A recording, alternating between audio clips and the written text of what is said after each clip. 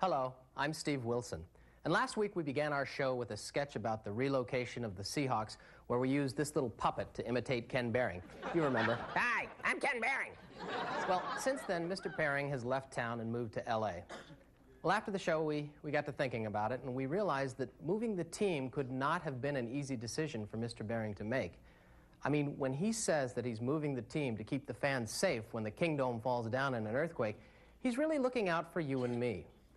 Ken Behring is a human being and should be treated like one. So here to explain how difficult and painful this decision was for him is the owner of the Seattle Seahawks, Mr. Ken Behring.